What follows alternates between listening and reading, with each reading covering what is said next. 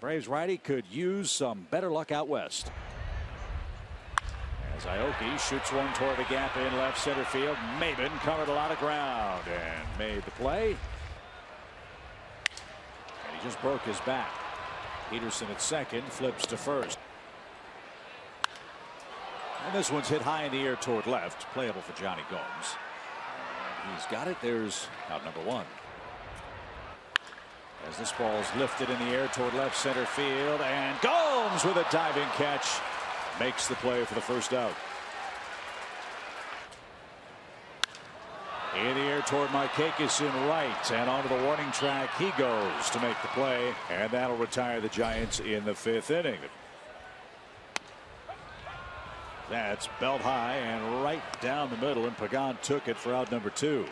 Got a big lead. He's leaning. They just did pick him off. Great call, Joe.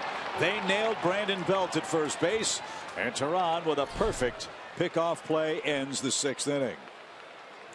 6+ innings for Julio Teheran. 4 walks, 1 strikeout, and only 4 hits. But the tying run in scoring position for the Giants.